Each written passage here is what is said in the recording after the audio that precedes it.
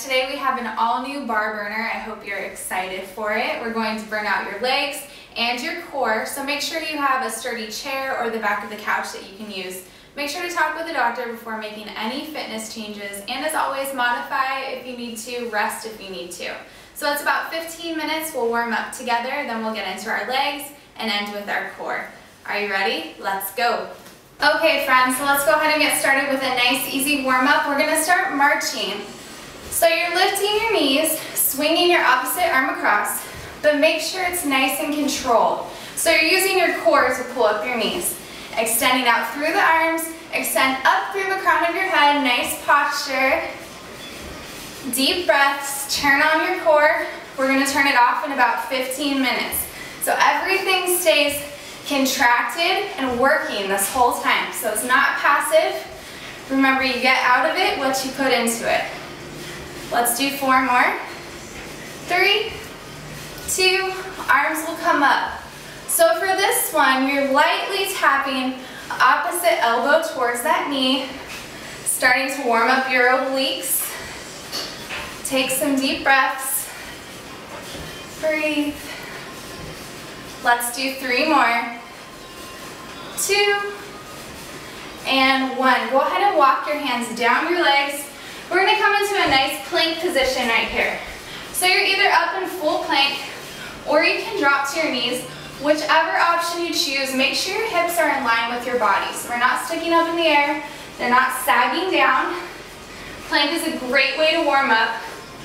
So breathe through it, and if you're ready for a challenge, lift one leg off the floor, point your toes, tiny little lifts right here. So kind of just saying hello to the glutes. Give it a nice little warm up into what's to follow. Breathe. Tiny little lifts. Extend out through those toes. 3 more. 2 and 1. Go ahead and switch legs if you have one leg up. Make sure your gaze is down towards your fingertips so your spine is in alignment. Good. Breathe. Use the glute to lift the leg. 3, 2, 1. Drop it. Walk your hands back towards your feet. Slowly roll all the way up. Step those feet out nice and wide. We're going to come into some plie squats. So your hands can be on your hips. Make sure your chest is lifted, core is tight. As you sink down, make sure your knees are tracking out towards your toes, not forward. And endeavor to get your thighs parallel to the floor if you can. So go ahead and squeeze to come up, down, we lift, down, and lift. So as you come up, make sure you're using every muscle in your legs. So squeeze everything, squeeze that booty. Beautiful. Let's do 4 more. 3, squeeze. And last one, let's go ahead and hold that lowest point. Tiny little pulses right here. So really starting to get into the adductors a little bit. Should definitely feel this in your quads. And also think about relaxing your hips down just a little bit. You don't want to tilt them under, but just make sure they're not pointing back. Breathe.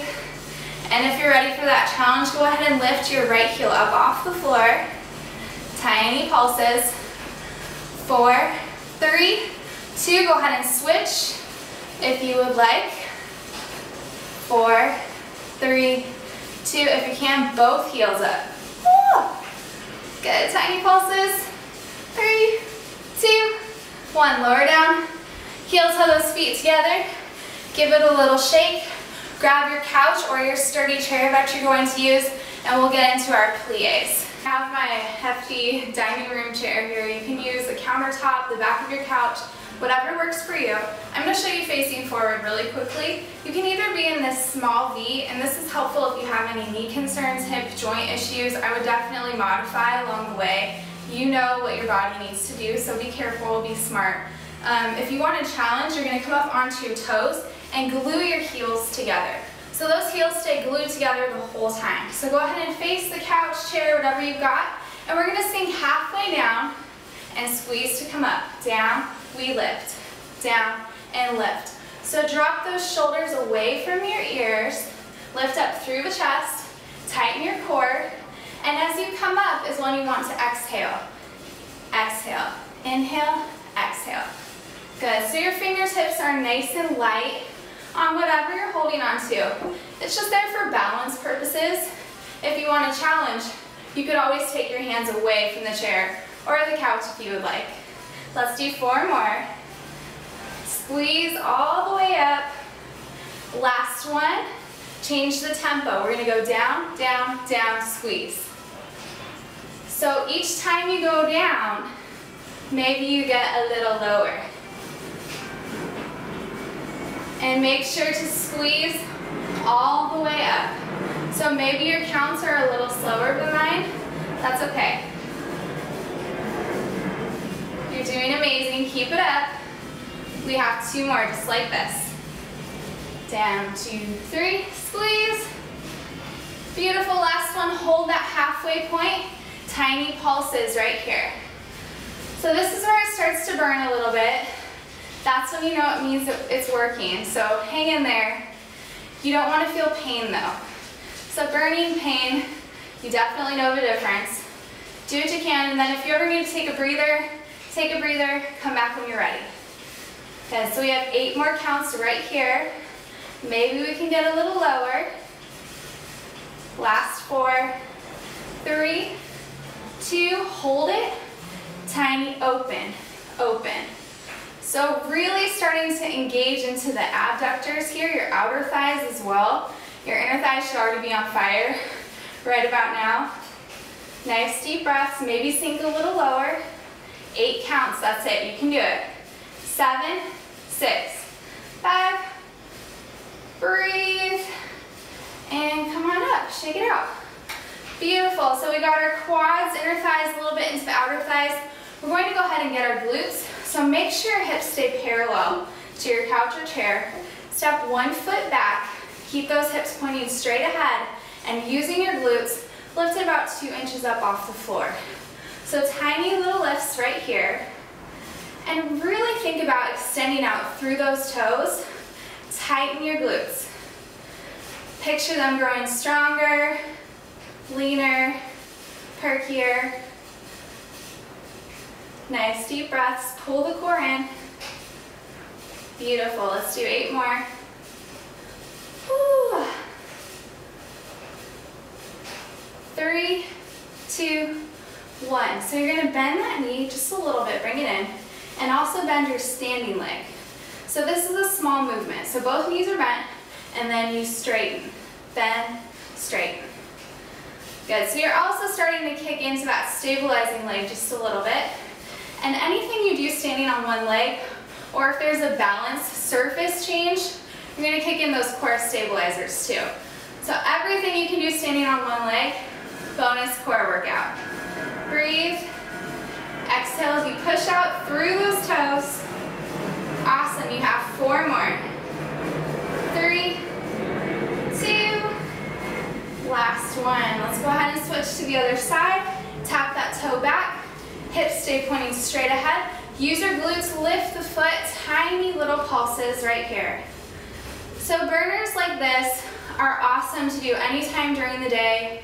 You have about 10 minutes, 15 minutes. Every little bit counts.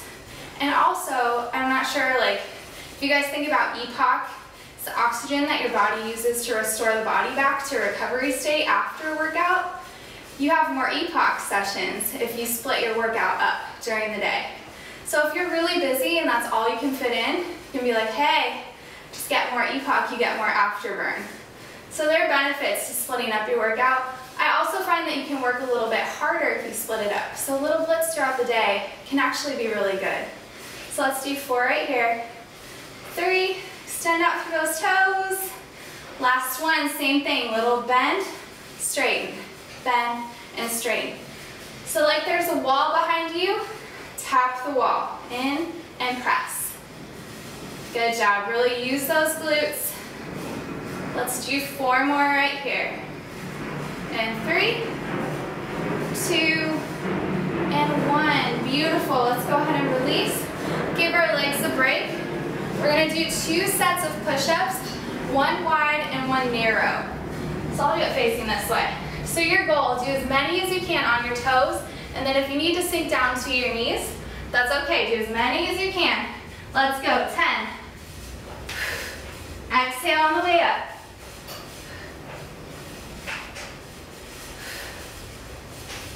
Let's do 3 more. 2 and 1. Come on up. Shake it out a little bit. We're going to do a set of narrow push-ups, get into the triceps. So your elbows stay close to your body, but your chest just drops to elbow level. So make sure you're not sinking too low. Go ahead and get set up. Knees or toes. I'm going to do my knees because these are wicked hard.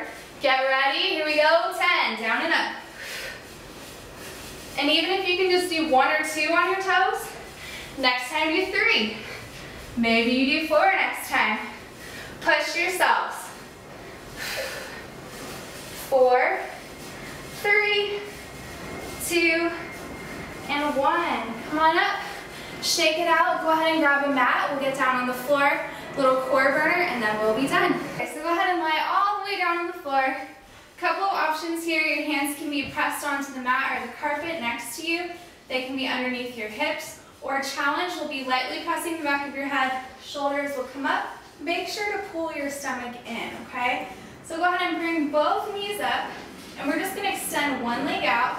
Bring it back in. Extend, in. Extend, in. Good. So we're really getting into our deep core muscles right here. And if you want that challenge, you can go ahead and come up, turbo fire it up a little bit. So really extend out through that leg. Nice deep breaths. Good. And put mind to muscle. So really think about those core muscles getting stronger. Nice deep breaths. 3, 2, and 1. So extend those legs out and then bring them in. Out and in. So you're doing both legs together, and maybe it's a 45-degree angle, like what I have going right here. Maybe you're pressing down closer to the floor. So find your most challenging point, but as you come in, make sure those knees stop at hip bone level.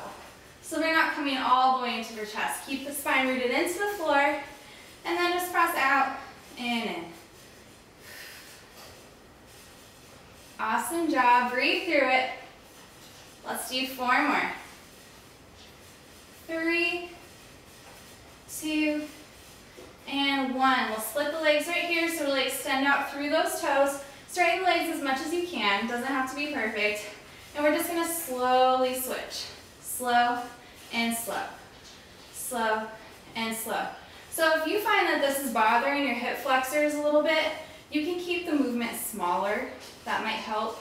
Or if you want to go into some side crunches or something that'll target your obliques that doesn't fire up your hip flexors, do what you need to do. This one is excellent though. Really extend out through your feet. And then we're going to go fast. Get ready. 3, 2, and 1. Here we go. So go as fast as you can, keeping control and keeping everything pulled in. You got it. 4 more counts. Last 2 and 1. Hug your knees into your chest. Come on out. Roll over onto your belly. So just kind of extend your legs out. Arms come out. Tighten your core. We're going to lift right here. So really think about creating length as well as lifting. So extend out through those arms, extend out through the legs. Tighten your core to come up a little higher. Good. And then from here, we're going to plank extravaganza is the last thing we're going to do. So find your plank of choice. Breathe and squeeze everything if you want a challenge. Bend one knee towards the floor. Squeeze to lift up. And bend straight. So this is your finish line right here. Finish nice and strong. You did amazing.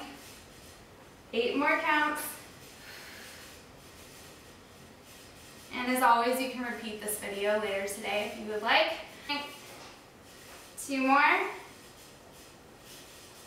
And lower down. Slowly roll all the way up. Thank you so much for working out with me today. Have an amazing day, and I'll see you later. Bye.